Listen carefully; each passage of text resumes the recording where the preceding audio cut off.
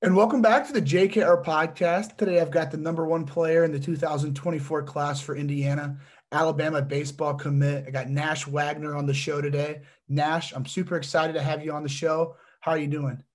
I'm doing great. I'm super happy to be here. Hey, thank you, man. Thanks for coming on the show. Of But just course. to get things started off, a question I like to ask everybody. For those who don't know who you are, how would you introduce yourself? I'm Nash Wagner, and I'm just a kid from Indiana trying to make myself known. Okay, there we go. Trying So to let's give everybody watch me a show. Yeah. So let's dig into your recruiting process a little bit. You're a sophomore in high school right now, already committed to Alabama. So when did that recruiting process start for you, and when did those D1 teams start reaching out? The first conversation with the D1 program I can remember was IU, and I was going into my 8th grade year. I was at a hitting practice with some of my buddies, and my dad was like, "Hey, you got to come out to the car real quick." And that was when it all really began. And that was when I was 13 years old. And after that, everything just kept rolling in. Yeah. So when you get called out to the car by your dad, was that Jeff Mercer on the phone? It was Dan Held at the time. Okay. Okay. So what was that conversation like? It was nerve-wracking. It wasn't very long. It was only like 5 minutes or so. It was just an introductory call, just getting to know it. And obviously I was nervous because that was my first call that I had. So, and he was totally awesome with it. And Dan's a great guy, and I still talk to him till this day. And he helped me through a lot and like gave me advice on everything else. So he kind of helped me with my whole recruiting process, and just was a Yeah. great interview. Yeah. So after that phone call with the coach, was there did other schools start rolling in pretty quickly there, like having conversations with you? So after that, about 4 other schools rolled in, like Duke, Louisville, Michigan, and some others, Pitt, all started to come.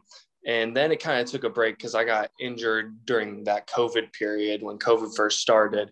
And then it really started to pick up after that. And this past summer was when it got really serious for me. I think I talked to a total of 21 schools, and it was a great process. And I got up to about one time I had 7 calls in a day, and that was a lot for me. Yeah. Can I take us through that day? You had 7 calls. How'd that go? I mean, 7 calls Yeah, is quite a bit with some coaches. to Georgia. So when we're at the airport, I was calling a school. When we landed, I was calling a school. We were in the car going to the hotel. I was calling a school after the game. I had to call school. Like it was a hectic day. Yeah. But honestly, looking back on it, it was super fun. And it taught me kind of how to manage my time really well, because I would set alarms 5 minutes before the call, get prepared on what I was about to say. Yeah. But I'm really thankful for it. And it got crazy, but it was fun. Yeah. So are most of those teams, are those Big Ten and SEC schools? Yes, it mainly boiled down to SEC and ACC, Okay. and a few pens sprinkled in here and there. But I Okay. was mainly in SEC. Okay. So you said you kept contact with Dan from IU throughout the entire process. So when he kind of moved on because he's gone from IU, correct? Yes, he's So gone. when he Yeah. moved on, how did that conversation keep going with him? Well, by the time he moved on, I had been talking with Mercer, and mainly just Mercer. Okay. But I would every once in a while, just because he was a great dude. He was really easy to talk to for me, and he gave me great advice.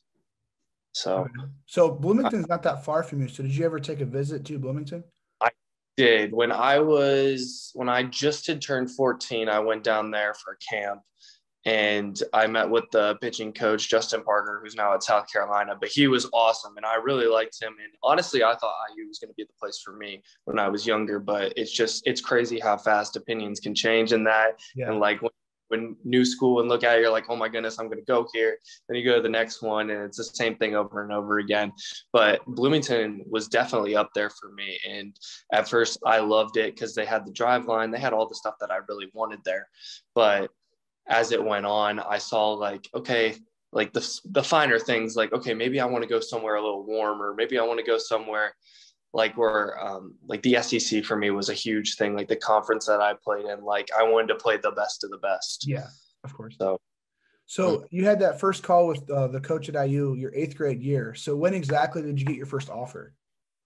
my first offer was this spring of 2021. and Alabama was my first offer. It was crazy because we went down there during my high school baseball season, and I was blown away because Alabama, the campus was there, and the campus was a huge part for me. Not only the conference, but like I'm going to be living there for the majority of my college career. So that was a huge thing to me, like a place where I could feel at home. And biggest thing for me was go where I was wanted. And obviously they wanted me, and they talked to me. Like, I think Matt Rated, the assistant coach there, I can't remember a summer game that we had where he wasn't there. Like, even if I wasn't pitching or playing, he was always there. So Alabama made me feel at home, and they valued me, and they always talked to me, and they set up stuff for me. So Yeah. it did, like, even though they were my first offer, like, that stuck with me. Yeah. So Alabama, SEC school, you get your first offer from an SEC school. I mean, how crazy is that, just to know that a school in the best conference in the country is giving you your first offer? Yeah, it was awesome. And obviously I had a ton of people get me there, and I couldn't have done it without the Bulls and the Moore family. Quinn Moore was great friends with the Alabama head coach and had great connections all around. So he got me in touch with them to start. And honestly, I can't thank like the people around me who pushed me there. Like it's all them. Yeah. Like, behind the scenes, they helped me through everything. But yeah, it was definitely super exciting. And it just kind of started it all off for me, because the beginning of 2021 season was when it all started to ramp back up for me. Like, I was finally healthy again. Scouts were coming out, and they were the first ones to give me that offer. And it was awesome getting the SEC, because at first when I was younger, I was told, like, you're probably going to go Big Ten and you're probably going to have to work your way up from there. But getting that SEC offer and being able to play in the best conference with the best competition was crazy for me, and just kind of showed me that the hard work's paying off, and all the other people who pushed me and helped me get there it's crazy. Yeah. So can you kind of take us through that visit you took to Alabama when they made you that offer? Yes. So I went one of my good friends in the middle of high school season. And when we went down there, they set up kind of like a camp for me. And it was a camp. I had to pay like $50 or something. They showed me around. And honestly, one of the biggest things for me was the development side, because I'm blessed to play at Alabama, and I'm going to go there and I'm going to develop, but I want to play beyond that. So, and just the way that they develop their kids and like their equipment that they have, because they get a lot of that money from football, of course. So the facility, the weight room, the nutrition there is on the next level. And biggest thing for me was development, because not only am I going to play in the best conference, that's a huge thing for me, but when they showed me their weight room where they feed their kids, and not only that, on the academic side, like the help that they get, their players get, is crazy. And it's going to be a great experience going there. And when they showed me that, they care about me too. Like, it's not just all, okay, we're going to work you at baseball and then you can go do your classes. Like, they get time for you. They understand things. Yeah. They just made it super at home. Yeah. So with Alabama being your first offer and that's the school you chose, did you get other offers, or did you kind of commit like almost right away? Yeah, I got a few other offers. My final three was between Alabama, Clemson, and Vanderbilt. And honestly, what set it apart for me, because Vanderbilt was kind of waiting and everything, is when we went to take a visit to Clemson, and me and Ahmad went together, and Clemson compared to Alabama was crazy. And it just kind of set in perspective. Like, the night we got back to the hotel, I was like, to my parents, I sat them down. I'm like, I think I'm going to go to Alabama. Because just compared to another big school like that, Clemson, south part of the United States, like, it was just crazy, the difference. And Clemson's still super nice, don't get me wrong, but Alabama compared to Clemson was crazy. And that was a huge part for me, again, was campus life and like where I was going to be staying. So that's what really set it apart for me. Yeah. So you went to Clemson on a visit. So what other schools did you kind of visit throughout the process? So we went to a lot of just like driving around, because we would go everywhere for tournaments. So we would stop by different colleges. We went to Duke, Wake Forest, Alabama, IU, of course, Clemson, and Vanderbilt. And every place was super nice, and they all had their great qualities, different qualities. Like, I think the craziest thing was when we went to Wake Forest, how different Wake Forest was than I thought it was going to be. It's one entrance, one exit campus, enclosed. And that was really cool to me. The biggest thing for me, honestly, besides the campus, was around the campus area. And Alabama's in a great town too. And Vanderbilt was a little urban for me, and I'm not a huge urban guy. Like, and same with Louisville. So I wanted a college town feel, and Alabama blew everybody else out of the water with that. Yeah. So obviously you have a good relationship with Ahmad, who's going there the same year you are. But do you have any other good relationships with guys who are committed to Alabama currently? Yeah, when we went down there this fall for a fall game, and I met some dudes down there. We went down for football in a inter-squad scrimmage. Peyton Steele, he's a great guy. I talked to him a bit. But honestly, that's the only guy I really talked to committed in my class from there. I'm super excited to meet him. And as we keep getting more kids committed in that class, like, it'll be fun to know them. And honestly, I was one of the first, I think it was me, Peyton Steele, another kid named Ashton. We were the first 3 Alabama commits, and then Ahmad was the 4th.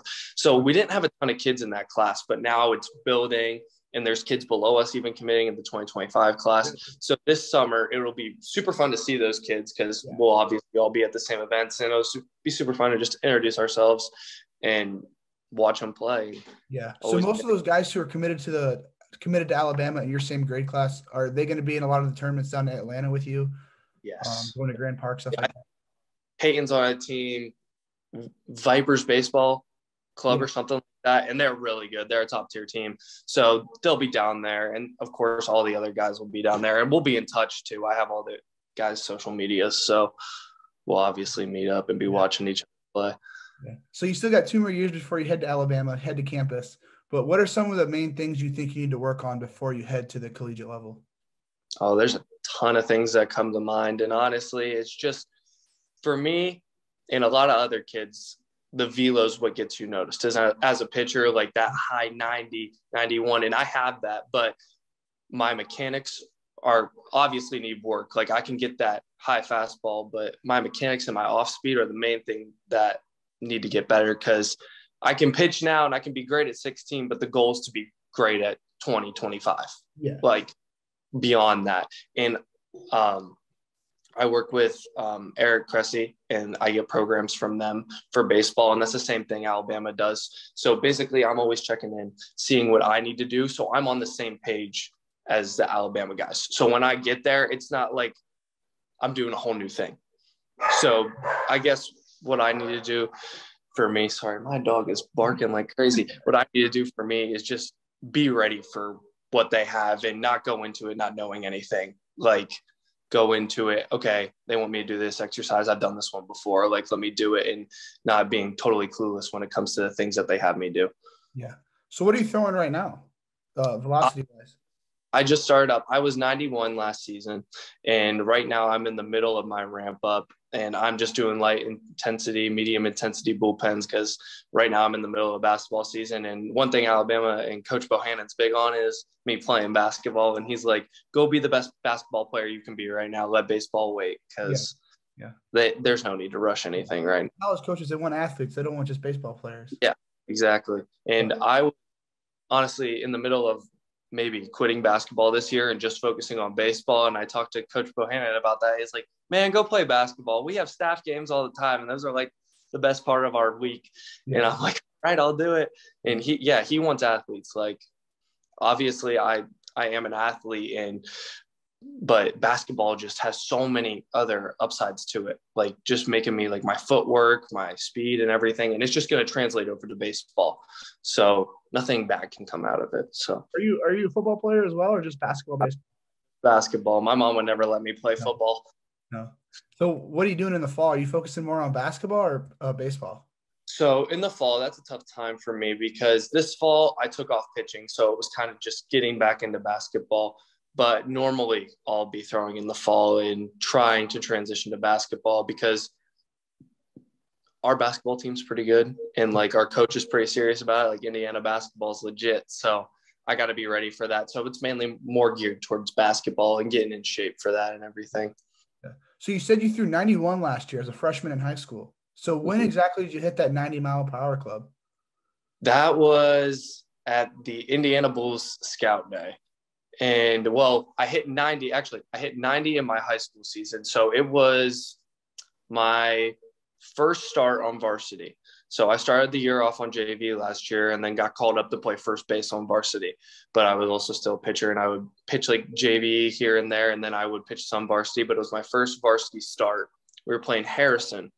And in the 5th inning, I hit 90. And that was the first time I hit 90 in game. Yeah. And then after that, I didn't hit it again for a while. I was all 88, 89. And then we went to Bulls Scout Day, which is basically a showcase for the Bulls. And I hit 91 that day on the mound. And there were a lot of people there, and I was hyped up. I was ready to go. My teammates were giving me velo slaps, and that was the first time I hit 91. So could you kind of take us through your pitching repertoire? Obviously, you have a fastball, but what are some of those other pitches that you throw?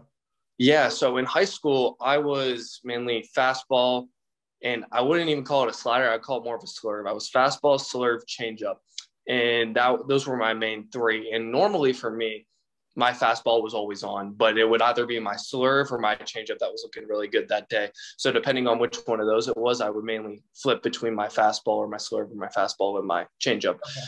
And then when I got towards summer, when I was working with my pitching coach on just new things, I have pretty big hands for a pitcher. So I was able to throw a pretty good splitter, and I could run that up to 82, 83, and then it would just, the bottom would fall out.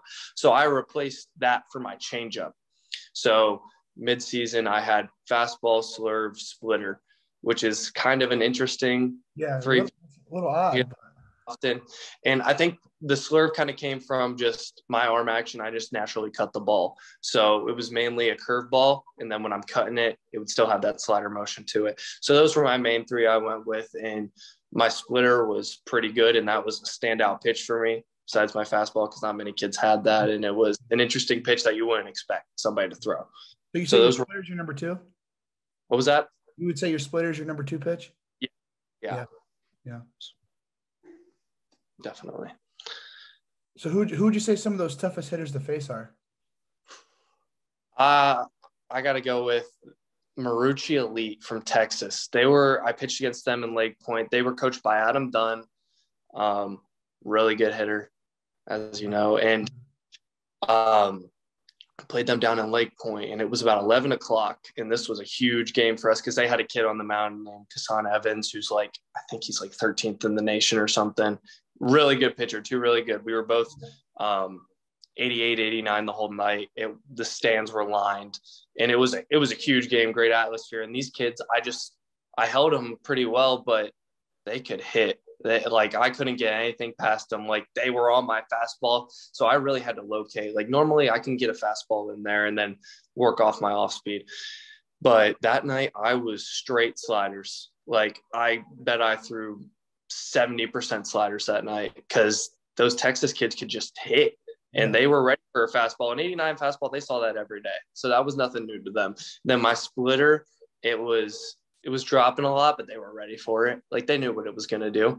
So I was straight slider that night, and my teammates, they had a hell of a defensive game. RJ Cromartie had a diving play, huge out. Ahmad was crazy in center, and we didn't have an error that game. So it wasn't all just me. My infield was backing me up because they were hitting me. It wasn't like I was getting strikeouts for outs. They put barrels on balls.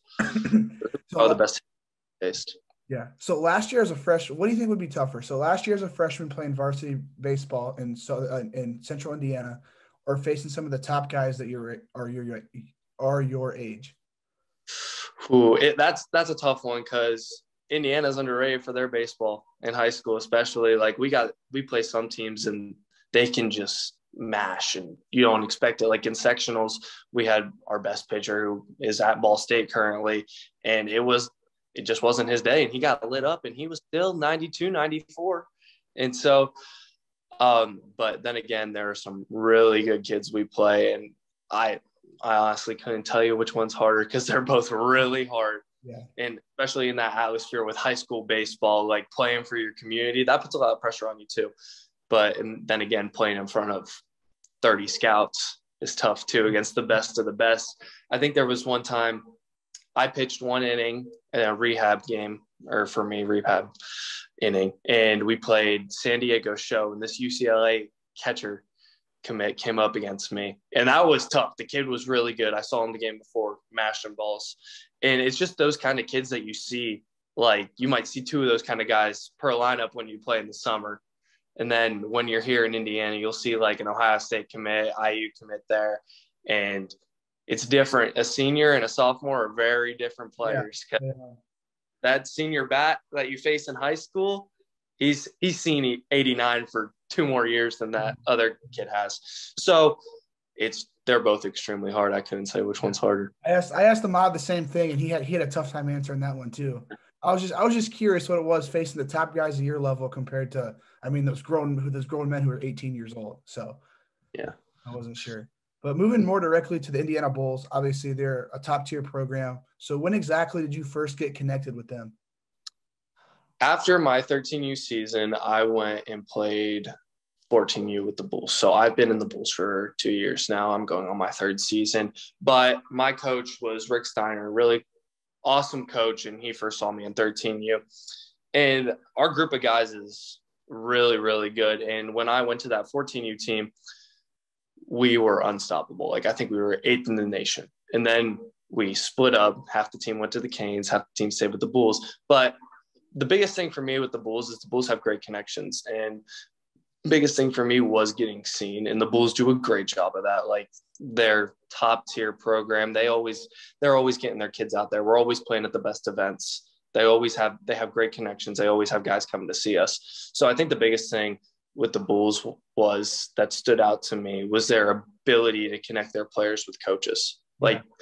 And be honest with their players of where they think they're going to play. And they have great reputation with coaches because they do that. Like, they're honest with them and give honest.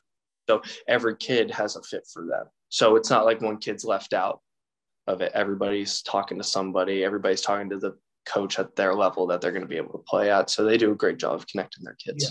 Yeah. So you kind of touched on it there, but obviously the Bulls, they have a rich history of great ball players. They've got, MLB All-Stars, guys, Lance Lynn winning 20 games. So just you being an insider of the program, what has kind of led to that success? Honestly, it's just the way we compete. Every Bulls team goes out there because everybody pretty much knows the Bulls now. And that's something that people didn't used to know. We've made a great name for ourselves. So people are coming out to watch us now. And I think it's honestly just putting on a show because you got Max. Everybody knows Max. Everybody knows Max plays for the Bulls. And everybody's coming to see us and they want to see us compete. And they want to see that little swag that we have because we're a competitive team and we always show it. So whenever somebody comes to watch us, they're not disappointed. Yeah. Because we're always going to put it all out on the field and give everybody a great show. Yeah. So out of all your Bulls teammates that are on that 2024 team, who are some of the guys you think who's kind of flown under the radar so far in their career? Oh, that's a good one. Brayton Thomas, great guy. He's going to IU, so he has far under the radar, but he's going to be a dude one day because he can spin it for a lefty, and he's right. He's 3/4 from the left side. Like, that's hard to hit. And then Griffin Tobias, another IU guy, so super far under the radar, but he's a dude. Great two-way potential. And, like, you just don't know what he's going to – like, he could be a great pitcher or he could be a great shortstop. That's the best part about him. And then Jayce Lee is a really good, great right-handed swing, and he's got a cannon for an arm. And I honestly think this is going to be his breakout season, and I can't wait to see what he does. Awesome. I can't wait to go watch you guys play this year. Man. There's one kid, Simon Wilkinson. He's a Zionsville guy too, so I play with him a lot. But the amount of growth he's had is incredible. He was 84, top in 84 last year, the very end of the season, and he's already up to 89. And he's a dude who's flown under the radar like crazy. 6'1", built kid, great work. Like, he's gonna be able to go anywhere he wants if he keeps it up. So. Yeah. So you mentioned Griffin Tobias as a potential two-way player. Obviously, you play first base too. You think you're going to be playing first base in Alabama at all, or you just going to be focusing on pitching? That's a tough one. I don't think I will, sadly. But for high school, I think I'll definitely be a two-way all through my high school career. And then travel ball with the Bulls. Like, obviously, if they need me here to play a position, I'm going to be there. Yeah. But my main focus in the summer is getting seen for pitching, because it's kind of transitioning over from getting seen by colleges to getting seen by MLB scouts and other people who can help me get to that next level. Yeah. So when you're not pitching for Zionsville, do you play first base every game, or do you DH as well? Yeah, pretty much. Last year, about halfway through the season, I got called up to play first base on varsity. And when I didn't pitch, because I didn't pitch a ton on varsity last year, because we had dudes. Like, we have Drew Dixon, who's going to Northwestern, craziest curveball I've ever seen in my life. Like, I can't even catch it when I play catch with him. And then Nate Dome, who's at Ball State now. So we had pitching filled up. So we were really good on that. So I played mainly first base. And that'll probably be the same this year, too, I would assume.